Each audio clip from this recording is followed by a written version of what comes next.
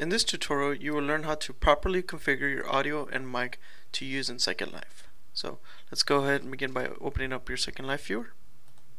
Okay. In the top left corner of the Second Life viewer is a menu item labeled Me. Go ahead and click on it. A drop-down menu will appear. Click on Preferences. A window pane labeled Preferences will open up.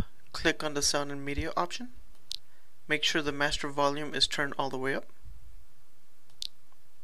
You are welcome to disable the streaming music, but media and voice chat need to be enabled and turned up.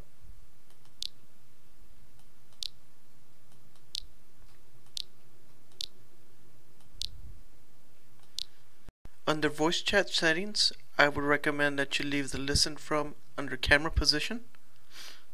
Located below the voice chat settings is a button labeled Input Output Devices. Go ahead and click on it. Under Input is a drop-down menu. Click it and make sure the correct mic input is selected. So in my case it would be built-in microphone or whatever other device you have hooked to your computer.